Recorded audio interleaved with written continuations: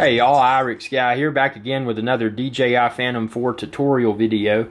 Now a lot of people have asked me, they're like, hey man, how do I turn obstacle avoidance off? Now that's a great question because the Phantom 4 does feature obstacle avoidance.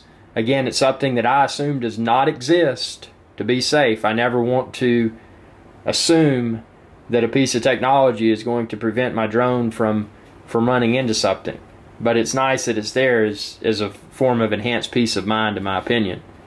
But in certain scenarios, obstacle avoidance may not be preferred, especially if you're landing in a tight spot, you know, maybe on the front of a small boat, and when obstacle avoidance starts to disallow forward motion, it could create challenges when landing. So how do you turn obstacle avoidance off? Go into your DJI Go app.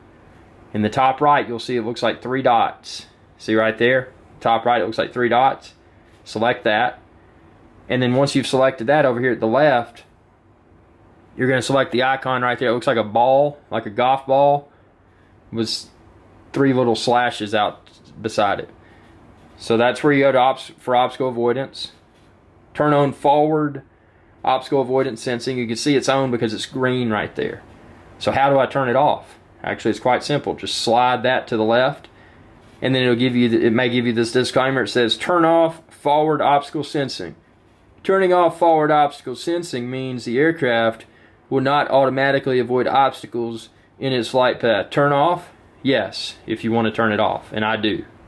So I turned off obstacle avoidance, and it's that simple. So the you know, like any other technology, drones are becoming more user friendly, and this is how simple it was to turn that off within the app.